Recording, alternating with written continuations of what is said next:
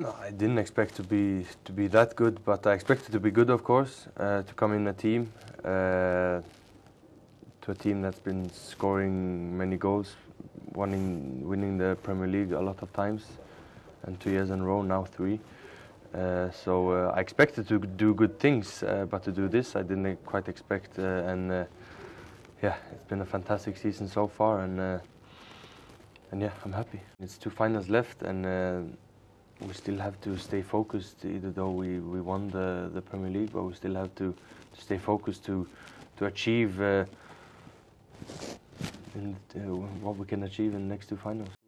Off the back of the Euros, the women's game has grown a lot, but you know, it's increased everything around the women's game. The WSL has obviously benefited from that, and you can tell, I mean, walking down the street, the crowds are bigger, everything's just increased over the last year. I think no one could have ever imagined where the women's game could take me, and you know, I'm just a young girl from Perth, and I still feel like a young girl from Perth, and to people around the world, Perth is such a small place in the world, so it was an amazing honour for me, but really important for my family, for my grandma who migrated to Australia 50, 60, 70 years ago, so it was a really proud moment, and it might have seemed so small to some people, but you know, in 30 years' time, that's probably going to be one of the proudest moments of my career. Easier walking out of Wembley or flag bearing? I felt much more comfortable at Wembley, put it that way.